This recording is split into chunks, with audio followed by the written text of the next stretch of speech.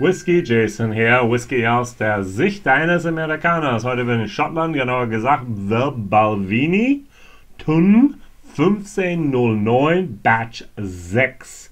50,4% Whisky Base 139284. 308 € habe ich dafür bezahlt. Also, jedes Jahr habe ich bisher den hinkriegen können, auch rückwirkend. Batch 1, 2, 3, 4, 5 und nun 6. Wenn man einmal damit anfängt, soll man weitermachen, wobei die Preise haben sich seit Batch 1 verdoppelt. Also, was wir heute 300 bezahlen, hat man vor praktisch 6 Jahren hat man 150 € bezahlt und damals war es tierisch teuer und das ist auch heute noch. Also, Tun ist TUN ist ein großes Vatting, ein Vat.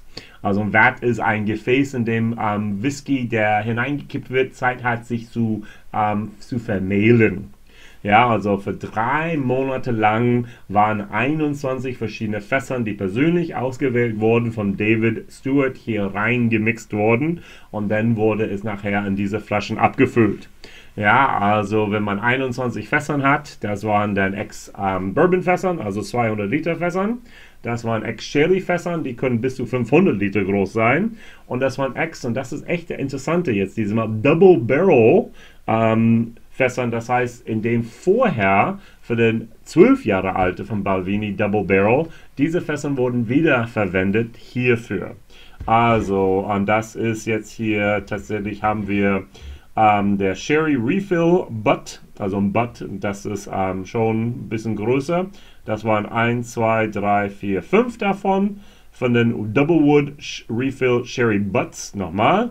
Das waren 1, 2, 3, 4, 5, 6, 7 davon. Also 12 davon waren Butts. Also das heißt dann 10 davon waren Ex-Bourbon Oak Casks. Und was wir sehen können, auf dieser Seite, diese kann ich das hier zeigen? Genau, ihr seht die Nummern hier und ihr seht dann da unten dann da eine Beschreibung. Es ist immer wieder die gleiche Beschreibung von Spice, also Würze, von Oak, Eiche, von Delicat, also Delicate, der wie delikater ist, und Sweet, wie süß der ist. Also tolle Farbe, muss ich schon sagen, 50,4%. Und wenn man das nicht genau alles nachlesen möchte an so einer Tabelle hier, hat man auch eine Grafik dazu. Da kommt immer wieder hier in ein Blatt Papier. Jedes Fass wird dann dort einfach mal bewertet anhand von diesen 4 Kriterien. Zum Beispiel oben haben wir unsere Sherry Refill Butts.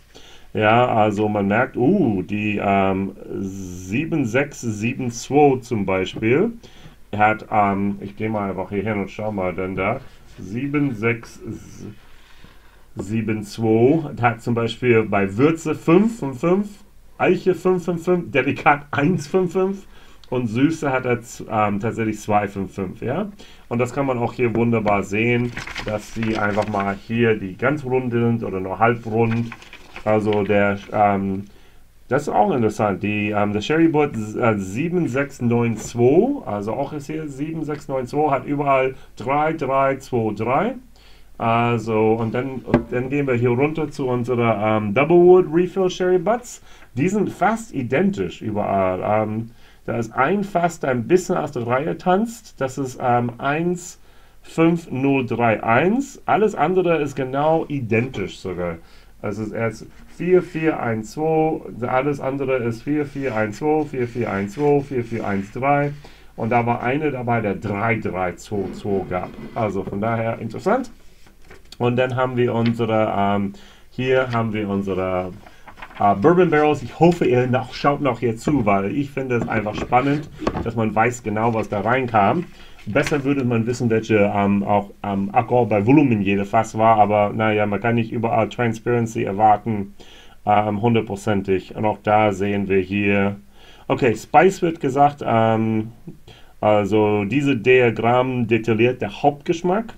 Eiche ist charakteristisch für jede von der 21.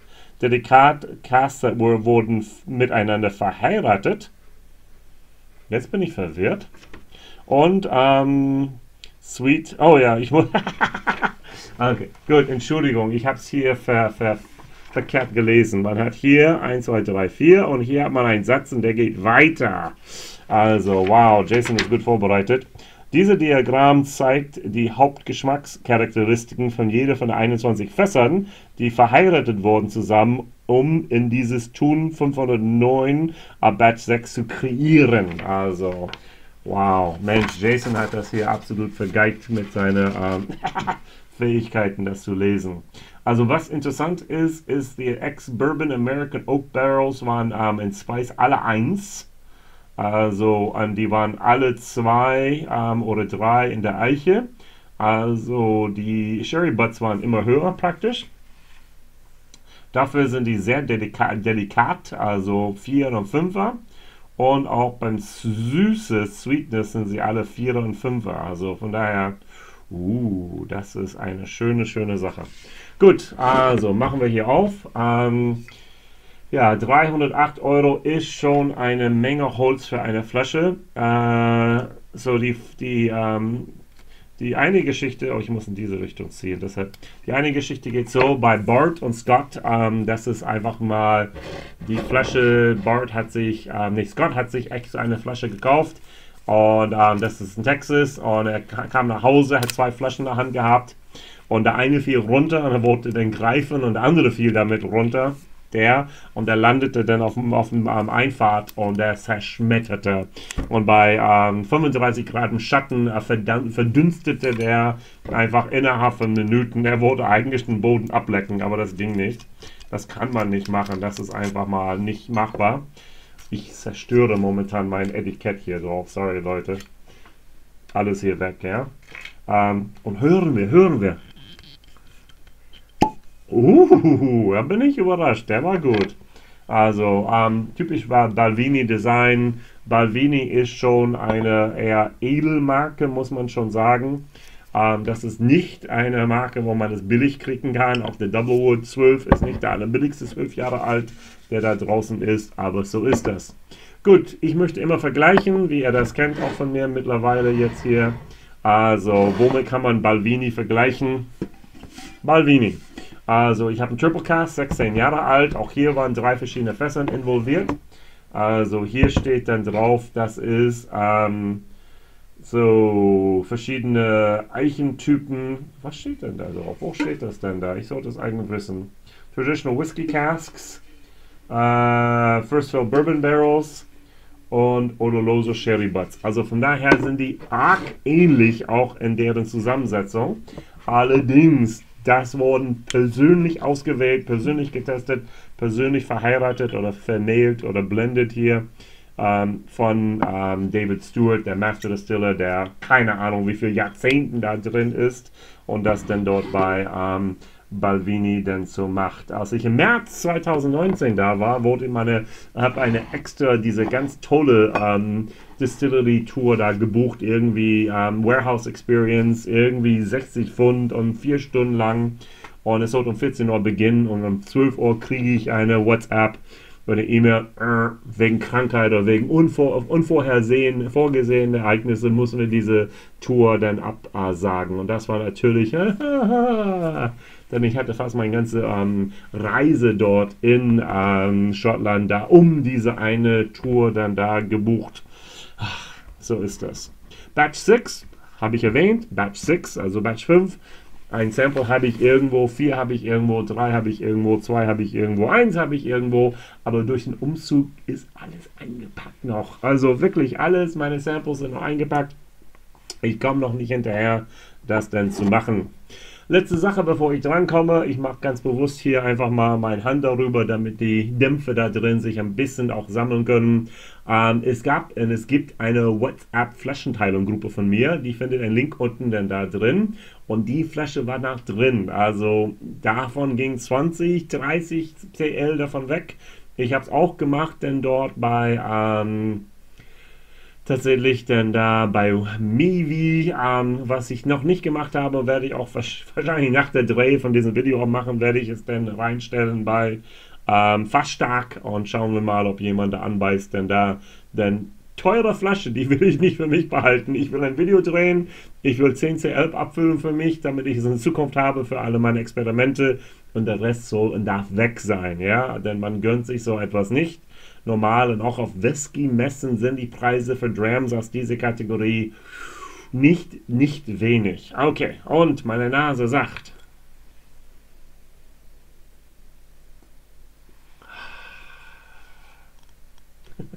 ich kriege Holz, ich kriege Würze, ich kriege Süße, also ich kriege Alkohol auch noch, also 50,4% ist schon viel. Ähm, Was ich wirklich behaupten darf, ist, bisher, bis auf Batch Nummer 2, glaube ich, war das, hat mich der Balvenie Tun 1509 nicht umgehauen.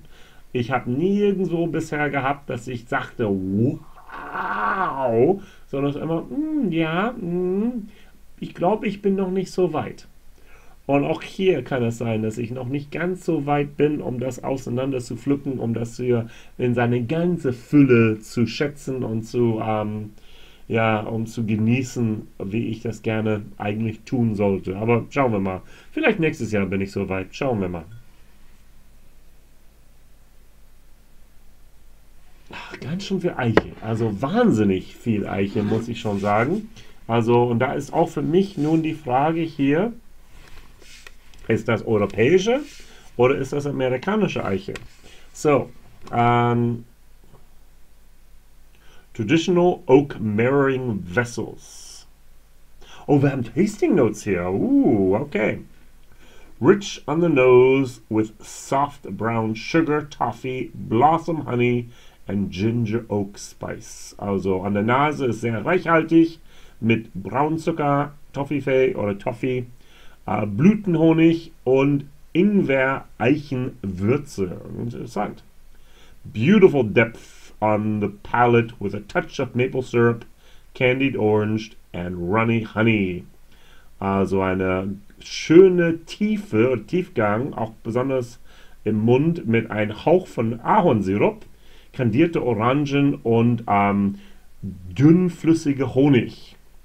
Sweet and malty on the finish alongside swaths of oak, vanilla and spicy layer. Also süß und malzig am Finish sowie eine ganze Menge von Vanille mit einer würzigen Schicht. William Grant & Son Global Brands, sehr gut. Also, jetzt bin ich verwirrt. Auf meine Scotch Whisky steht etwas, was nicht draufstehen sollte. Könnt ihr das lesen? Da steht Irland. Williams Grant & Son Global Brands Limited, Ballard and Conminch, Tullamore County, Offaly, Irland. Please drink responsibly. Jetzt stellt sich für mich die Frage, ist das ein Steuerparadies? Also, Mensch, William Grant & Son, habt ihr tatsächlich euer Marken dort nach Irland verlegt, wie viele anderen, siehe Google, siehe Facebook, siehe Microsoft, siehe alle möglichen pharmazeutische Firmen und so weiter, um dann dort einfach mal weniger Steuern zu zahlen? Okay, wir wollen nicht politisch werden, aber auf eine Tube hier vom Scotch der Begriff Irland zu finden, ist verwirrend. Und gerade bei einer 300 € teure Whisky hier. Also das ist, genau, hier ist Scheibenkleister, steht auch hier drauf. Ja, also guck mal, Ireland, ja, also auf meine Balvenie-Flasche. Also ich werde hier mit den Deutschland-Vertreter für Campari, zu dem Balvenie dazugehört hier. Die sind die Vertreter hier für William Grant & Son. Und da würde ich gerne mal eine Frage wissen, warum auf meine Balvenie-Flasche hier Irland draufsteht. Ein Moment, steht es auch hier drauf? Hier steht nichts von Irland drauf, zumindest ich sehe noch nichts. Hier steht, ja genau, Balvenie Maltings Dufftown, Scotland. Yay. Also, jetzt geht wirklich hier was los bei mir. Warum steht Irland auf meiner Flasche, ja? Also. Also, Wahnsinn. Ich möchte über einen Whisky reden und dann wird es wieder politisch hier. Ahorn kriege ich nicht, Ahornsirup nicht, aber kandierte Orangen kriege ich schon, ja. malzig, also Würze. Ich gehe sogar mit Ingwer damit und so weiter. Aber Ahornsirup, Wunschdenken, Wunschdenken. Wobei ganz ehrlich ist, Maple Syrup ist nicht unbedingt der Geschmack, den ich in meinen Whisky haben möchte. Ja, also es gibt dann da von Northern Crown oder von Crown Royal, es gibt ein Maple Whisky, in dem sie tatsächlich Ahornsirup reintun. Das verkauft sich wie geschnittenes Brot in Amerika, aber nee, nicht bei mir, nicht für 300 Euro.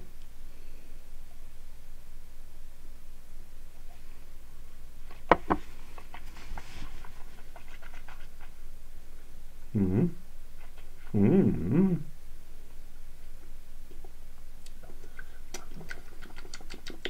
Jetzt kommt alt, das ist schön. Der brennt auf der Zunge schon ein bisschen, das ist die 50,4%. Ich hätte mir, das habe ich glaube ich bei jedem Whisky bisher vom Tun 1509 gesagt, mir gewünscht, dass er süffiger ist, dass er weicher ist, dass er runder ist, dass er wenig Alkohol hat. Nicht hat, aber weniger Alkoholpfefferigkeit, also Wärme. Ähm, hm. ähm, Nicht mein erster Whisky des Tages, muss ich ehrlich so schon zu bekennen. Ähm, Er wirkt komplex, aber der Finish ist arg kurz dafür. Also mittellang, ja, aber nicht jetzt hier, wo ich sage, morgen früh werde ich den immer noch im Mund haben. Weit, weit davon entfernt. Was bleibt, ist genau, ein Holz, eine Süße und ein bisschen Würze dabei. Balvenie 16 Triple Wood.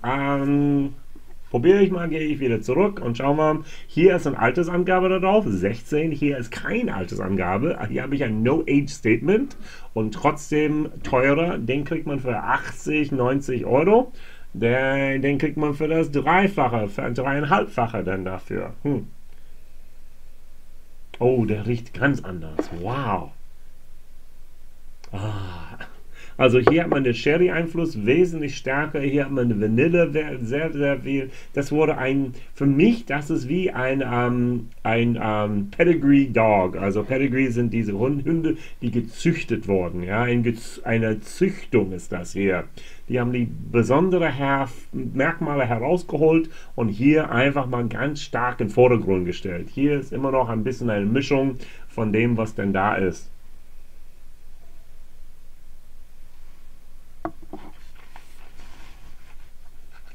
Mhm. Mm. Ich wollte schauen, wie viele Umdrehungen, denn er wirkte wie 40% und ist wie 40%. Mein Gehirn sagte mir, es wäre 43 bis 60%. Ist schon schade, eine 16 Jahre alte Balvenie mit 40% abzufüllen. Ein bisschen wie der 16 Jahre alte Irish Bushmills Triple Wood auch mit 40% abzufüllen. Aber so ist das. Der ist gut. 90 Euro wert gut? Na, wahrscheinlich nicht. 300 Euro wert gut? No. Sample wert? Gut, nochmal meinen Mund hier reinigen, clean the palate. Immer wieder mussten wir das machen. Also.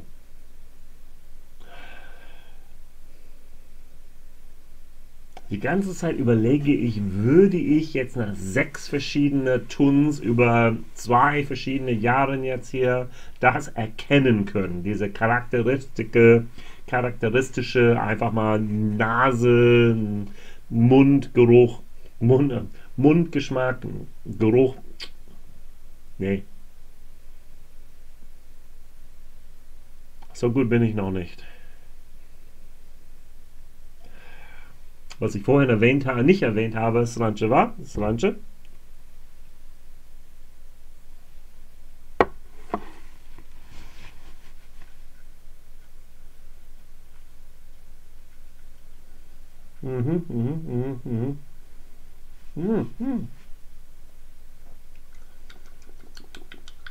Ja, jetzt. Der hat schon Tiefgang. Auch am Ende hat er echt Komplexität. Man merkt, der ist nicht jung, der hat schon was ein Alter. Ich hätte gerne, wenn man sowieso eine Auflistung hat hier, ja, man hat jede Fass hier drauf geschrieben. Man hat die Fässern auch kategorisiert in verschiedene Kategorien, von wegen jetzt hier Würze, Eiche, Delikat und Süße. Warum macht man nicht noch eine Spalte daneben und sagt Abfüllung, der Datum des Destillierung? Dann machen wir von mir noch eine Spalte darüber, auch dann dort die Fassstärke. Auch das wäre interessant zu sehen, wie sich das entwickelt denn da mit den Cherry Butts, mit den Refilled Double Wood Cherry Butts, mit den American Oak Barrels. Ex-Bourbon American Oaks, also nicht First Fill wahrscheinlich, sondern Ex-Bourbon. Ja, also insgesamt sollte diese Sache viel Eiche haben, jupp. Ziemlich süß sein, jupp. Relativ delikat sein und ein Tick mehr Würze haben. Also wenn das hier der volle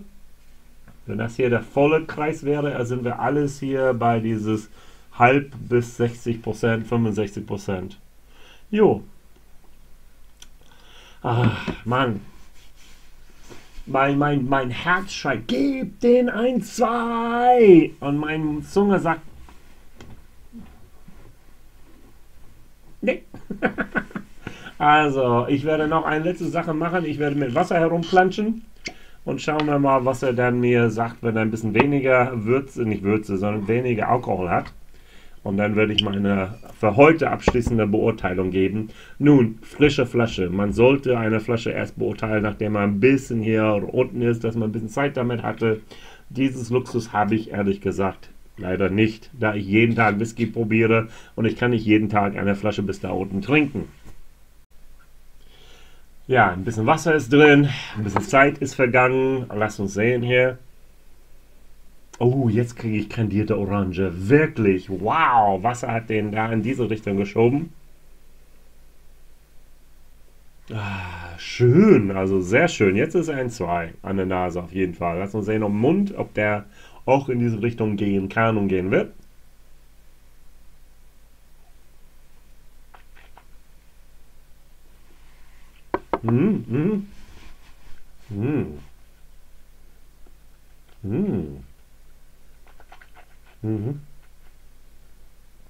Was mich immer noch wundert, ist, wie viel Pfeffer da ist, wie alkoholisch der wirkt. Wow, der brennt schon ein kleines bisschen beim Abgang. Nun, ich bin nicht unbedingt ein Fassstärke-Fanatiker, aber ich bin auch kein Weichei, ja? Also, wenn ich meinen Jack, mein Stag Junior, mein Elijah Craig Barrel Proof und so weiter raushole und einfach das pur trinken mit seiner 65%, nicht ein Problem, ja? Bookers, also 63%, alles gut. Aber bei einem guten alten Scotch, der teuer ist, erwarte ich einfach mal, das hatte ich bei Marco Bonn gehabt auf der Whisky-Messe in Mülheim. Der hat eine, wie hieß das nochmal? Das war eine Octomore-Mischung mit einer, ein Bruichladdich, ja, und das war Likör. Das war, es kam in der Mitte, dachte ich, oh, ich lutsche ein Bonbon. Also das war so gut. Und dann am Ende kam ein bisschen Rauch, aber der war so süffig, der war so einfach mal. Also ich habe mal einen Eiswein gehabt, der genau eine ähnliche Konsistenz hatte. Und das war einfach mal himmlisch. Und das ist das, was ich erwarte. Stattdessen kriege ich eine Boom fast. Also es ist nicht als eine. Ja, genau. Also Barton würde sagen, slap me again. Also der kitzelt nicht deine Zunge, sondern er kratzt einfach entlang der Zunge mit seinem Alkohol. Was ich noch nicht gemacht habe, und das werde ich jetzt hier tun, ist, weil es heute mein Tag ist, werde ich dann versuchen, ein bisschen zu verwässern, ganz bewusst. Ich habe den noch 50 gehabt, ich habe den noch 40 jetzt gehabt, dachte ich, aber es konnte sein, dass es wirklich hier noch nicht 40 war. Aber ich würde dann auf 35, 30 runtergehen und schauen mal, was denn da passiert. Ob der Whisky immer noch einfach das hält. Und das Gefühl habe ich, denn da ist viel Komplexität da drin.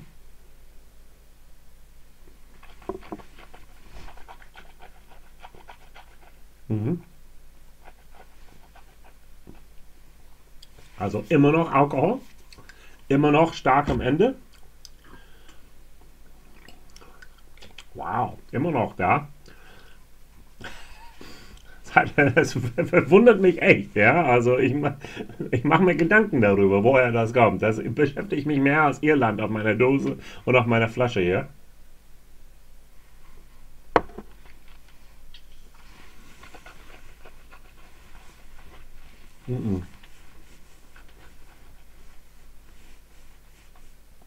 Bleibt. Also, auch am Ende. Der kriegt eine sehr schöne alte Note vom Holz und Würze dabei. Wow, sehr, sehr gut. Ähm, ich spiele mit einer 300-Euro-Flasche hier heute. Sorry, Leute. Was ich noch nicht gemacht habe, und das tue ich nur ein kleines bisschen da rein, ist, denn ich behaupte, ich bin auf 30% schon runtergegangen und der Alkohol ist immer noch denn da spürbar. Ich versuche den hier auf 25 runter zu kriegen. Und bei, vielleicht sogar 20, schauen wir mal. Okay, ich erkenne den immer noch ein bisschen jetzt hier an seiner Malzigkeit und seine Süße. Da kommt der Braunzucker immer noch.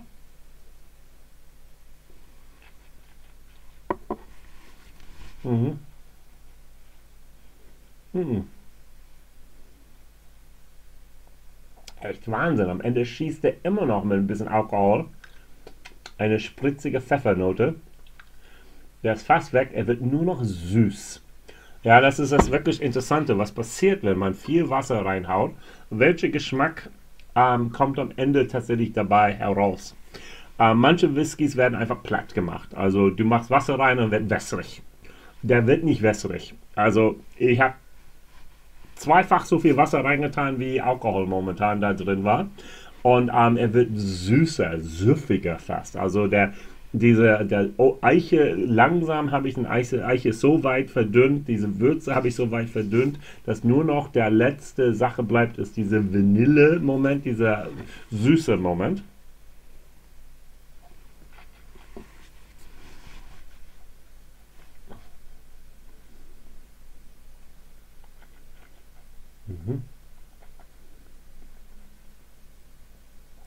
Konstant bleibt der. Wahnsinn. Jetzt endlich habe ich keinen Alkohol mehr. Ich bin unter 20%, garantiere ich euch.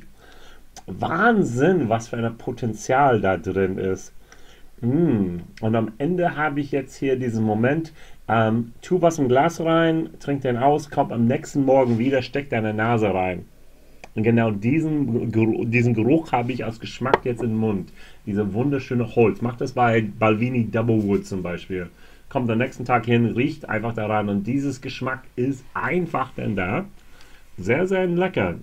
Wow, ist der intensiv. Also, das ist schon eine besondere Whisky. Ohne Frage. Ist er 300 Euro wert? No. Also habe ich schon mal gesagt, er kriegt von mir einfach ein 4. Für Preis-Leistung, für Geschmack kriegt er von mir eine... Der ist zu scharf. 3 plus, sorry. Also meins ist er irgendwie nicht da. Auch wenn es so viel zu entdecken gibt. Aber das Problem ist, dass es wiederum recht einseitig zu entdecken. Süße, Holz, Würze. Der hat wenig Transitions, wenig verschiedene Sachen, wo man sagt, oh ja, jo, der kommt rein und sagt, der ist,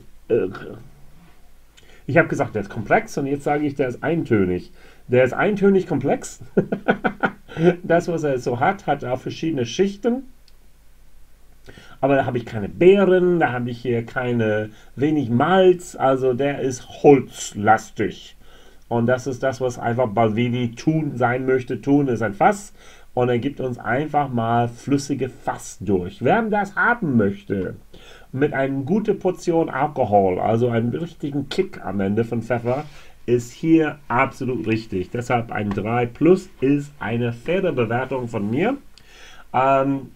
Sorry. Ist er besser als die Jahre zuvor? Keine Ahnung. Mein Gedächtnis ist nicht so gut, dass ich den Batch 5 oder 4 oder 3, ich weiß nur, habe ich 1, 2, 3, 4 Mal gegeneinander probiert und dann hatte ich 5 nachher gekauft und auch 6 nachher gekauft. Und ich weiß immer noch, die Batch 2 war hervorragend. Da war ein altes Zeug da drin. Das war richtig, richtig geniales Zeug. Jo, kann mithalten wahrscheinlich. WhiskyJason, Whisky aus der Sicht eines Amerikaners. Meine Frage des Tages nach einer so langen Video hier ist, welche Balvenie gefällt euch am besten? Also, ja, Balvenie Doublewood 17 ist einfach mal ein Traum. Teuer. Balvenie Doublewood 12 ist einfach mal ein bisschen mein Zugangswhisky. Mit vielen anderen auch, aber das ist so ein Whisky, wo ich viele Menschen schon bekehrt habe zu Whisky, wo ich sage, probier mal. So schmeckt Whisky. Ich sage, ja, Johnny Walker und Red Label oder irgendwelche Supermarkt-Whiskys könnt ihr vergessen. Der ist gut. Und das ist einfach wahr. Okay, was ist dein Lieblingswhisky hier von The Balvenie? WhiskyJason hier, Whisky aus der Sicht eines Amerikaners. Liken, abonnieren, auf meine Sample-Liste schauen unten und auch auf meine WhatsApp-Flaschenteilung-Gruppe schauen und Mitglied werden. Da wurde die Flasche schon verteilt. Also die kommt jetzt hier auf meine Sample-Liste. Alles, was nicht verteilt wurde in der WhatsApp-Flaschengruppen, landet nachträglich dann dort auf meiner Flaschenteilung-Liste. Nicht vorher. Das ist ganz wichtig zu wissen. Denn wer die neuesten Sachen haben möchte, muss tatsächlich auf der WhatsApp-Flaschenteilung dabei sein. Wir haben schon 60, 70 Flaschen schon geteilt, als dieses rauskommt. Als ich es gedreht habe, waren wir schon Mitte 60er. Also von daher schauen wir mal, wie lange es dauert, bis dieses Video veröffentlicht wird. Es kann Tage bzw. Monate dauern, bis ich endlich dazu komme. WhiskyJason, ich sage vielen Dank, bis morgen. Vergiss nicht zu abonnieren, zu liken, auf diese Glocke drauf zu hauen und immer wieder anderen auch zu erzählen hier von dieser verrückten Amerikaner, der alles Mögliche verkostet. Bis dahin, bye bye.